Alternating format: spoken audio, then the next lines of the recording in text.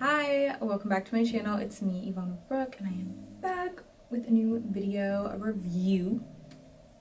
This is the Dior Forever Matte Foundation with SPF 15. I got shade matched at Sephora, and my shade is 4.5 warm. Pretty classic.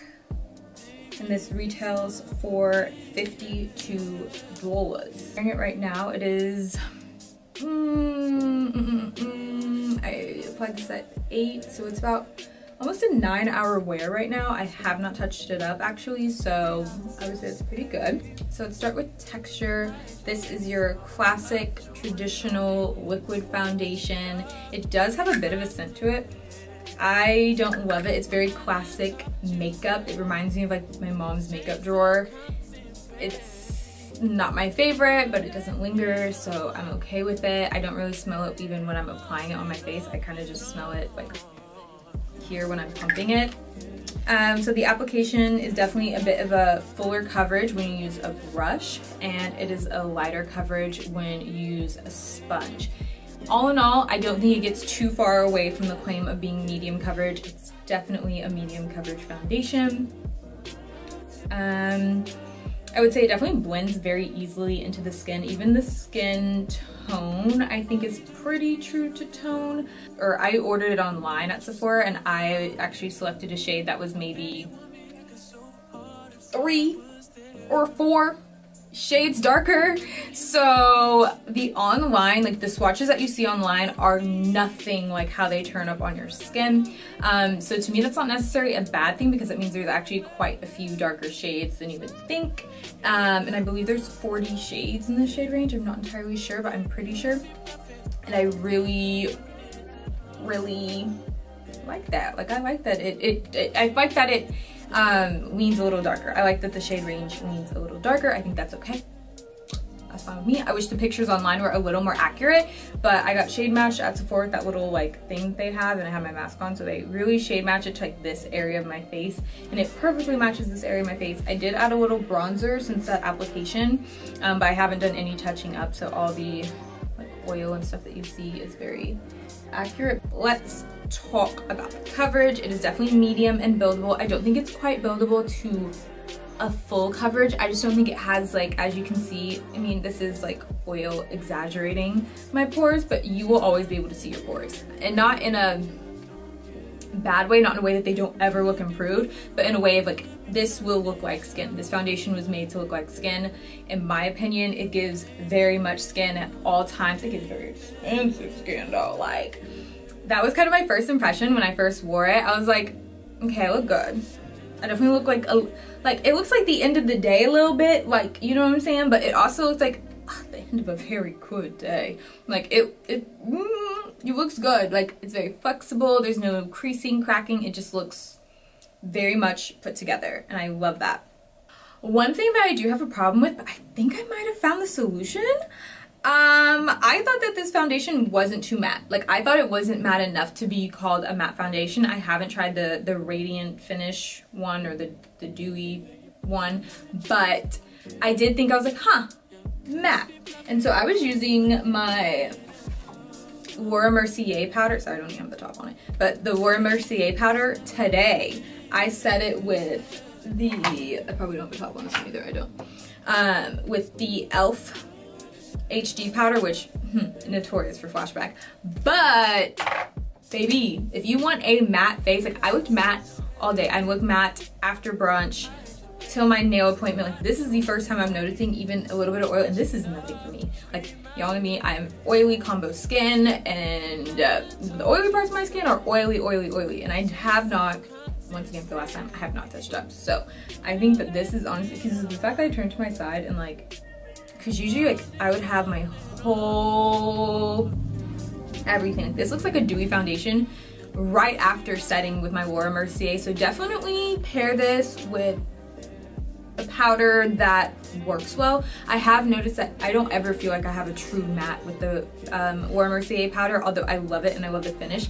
I'm now seeing that there are more matte powders out there, and this holds onto powder very well. So it's definitely a comfortable matte.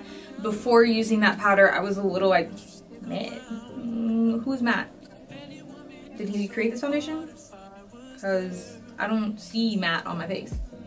But now it's giving very much matte. Let's run down the claims. My favorite part of every review. I will check off what they did right and I'll check off what they lied about. No, they might not be lying. They just don't have my same opinion and perspective. Anyways, so it claims to be a hydrating foundation. I do agree with this. I do think that this foundation, number one, goes onto your skin beautifully. It never leaves me feeling dry, cakey. It doesn't. Like, your skin will always just look like, at most, matte skin, never dry. And your skin feels good overall.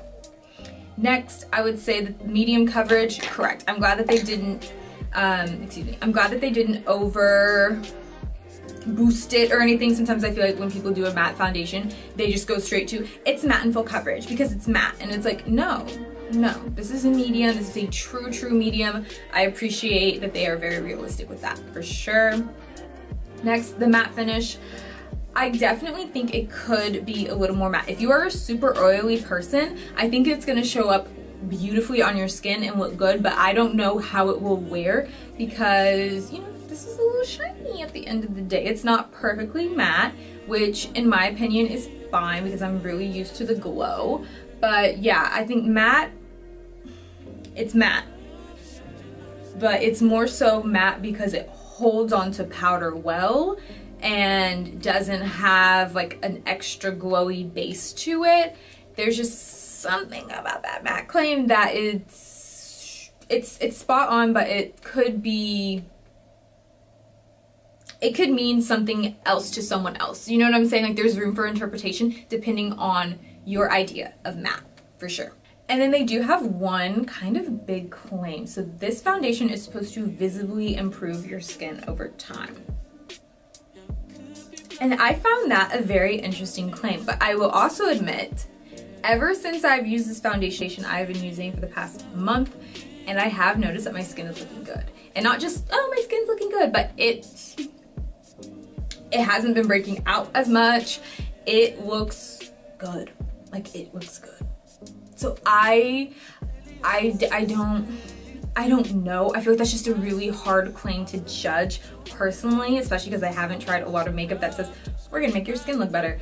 And they're not very specific on how. It's not like, oh, anti-breakout, or oh, it just says it visibly improves your skin over time.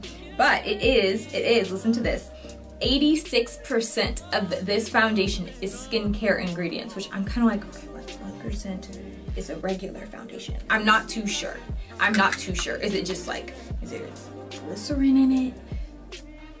For the $52 price tag, is this foundation worth it? I think so. I really do think so. There's something about it that I really like. And if the fragrance is gonna bother you, it's not gonna be worth it for you.